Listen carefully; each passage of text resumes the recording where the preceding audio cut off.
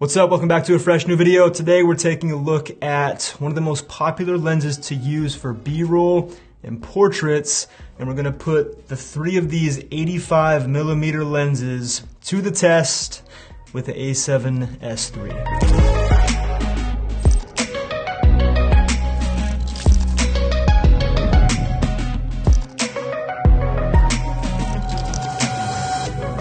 By the end of this video, I'm going to be making a decision of which of these three 85mm lenses I'm going to be keeping. We've got the Sigma 85 1.4, which is this guy. We have the Sony Zeiss Batis 85 1.8, and we have the Sony FE 85 1.8. A lot of people say this is the same lens in a different chassis, and I would disagree. And to make this decision, we're going to be taking a look at autofocus, image quality, build, and we'll sneak price into that build discussion as well. These are not going to be the most in-depth reviews. There's a lot of other fantastic YouTube videos and channels out there that will go a lot more in-depth, but me being so new on YouTube, I can imagine that if you came across my video, I'm not the first one you came across, so you probably already saw some really in-depth videos of these, and now you're like, which one should I get for the A7S III, or I guess any Sony camera, but I'm talking A7S III, so I'm going to help you make that decision in my perspective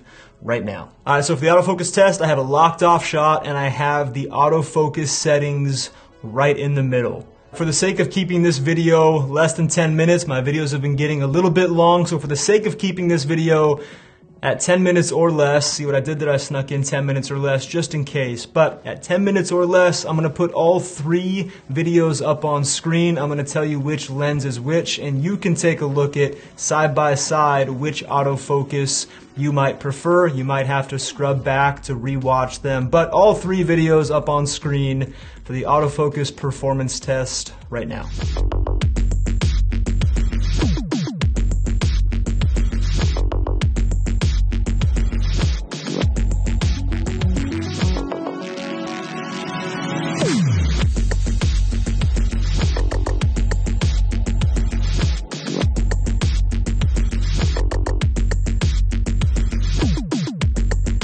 Next, we're taking a look at image quality. Now, you want to know what I think about autofocus. I got conclusions coming at the end. Right now, just think what you think. I'll tell you what I think at the very end.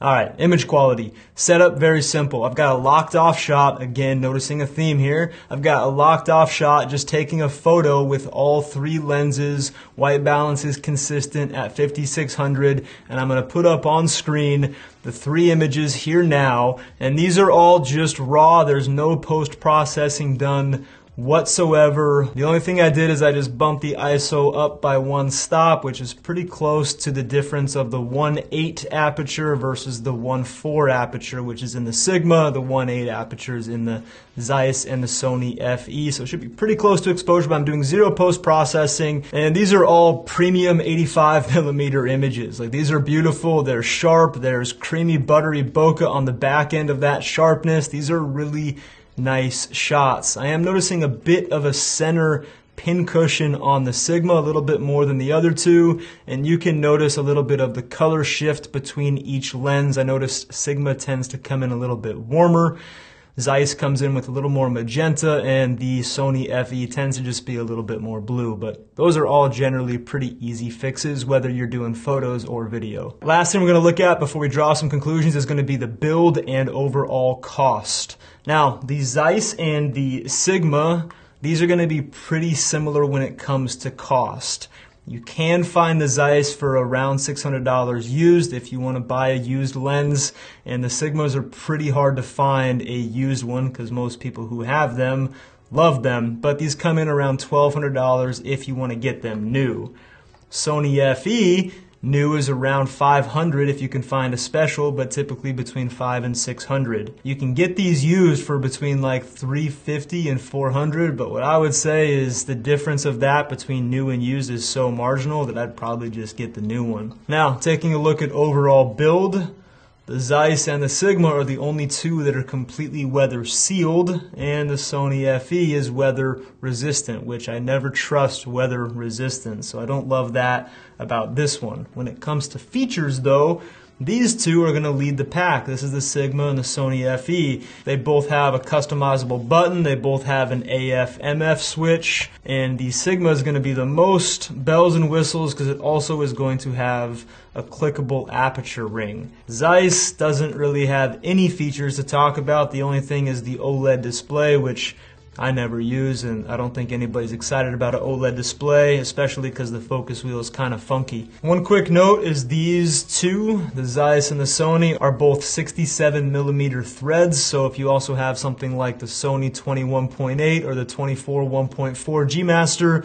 those are 67 as well, so that can be nice if you have filters for those. Alright, let's talk about conclusions. I'm going to kick one lens out right now, and this might surprise you. I'm going to be kicking out the Sigma. And the reason I'm kicking this out is because if I was only using this lens for photos, I would keep it because I think it produces beautiful images. I mean, just look at that. The problem is that the pin cushion that this produces in the image, you can't fix that with video, and this being a lens series for the A7S III, I'm primarily using this camera for video. I've noticed in a few of my shots that that pin cushion can be really noticeable, and it just bugs me. As much as I want the 1.4, as much as I love all the features, as much as this is just a fantastic lens, that pin cushion is going to kick it out of the running for me for video. So between these two, which one am I going to be keeping? No, I'm going to be keeping the Zeiss.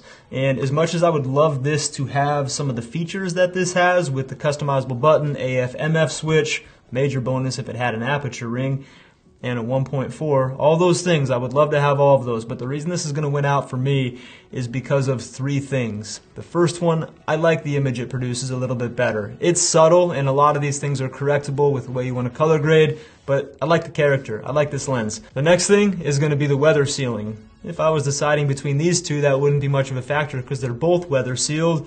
Because of that pin cushion and kicking out that 85-1.4, this one not being quite as good on the weather sealing perspective, this one being fantastic, in fact advertised for how good it does weather sealing. I like that a lot.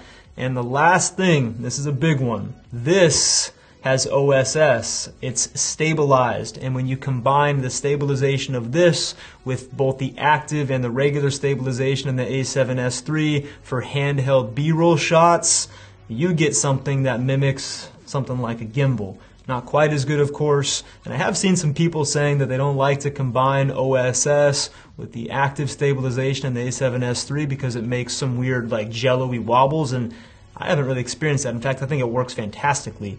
That's a lens I'm keeping. Thanks for sticking around. If this has helped you at all, please give this video a thumbs up. That helps me a tremendous amount. My name is Sean DeWispelaire. This channel is all about the skills behind the art of creativity, photo, video, editing. Me being full-time in the fitness space, it's always going to have a bit of a fitness feel to it. So if that's something that you're into, hit the subscribe button down below, and I'll look forward to seeing you in the next video. Take care. See ya.